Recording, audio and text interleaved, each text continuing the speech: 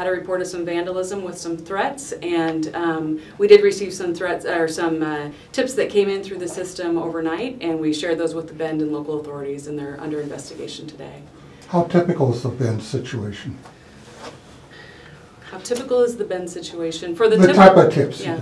For the tip line, the Bend situation really is just information flowing in to help the local investigators. So the Bend information is a threat of that was on vandalism. So we have received other threats in that same manner.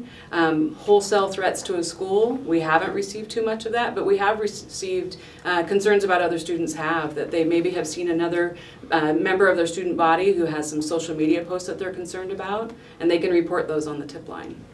Major, can you talk about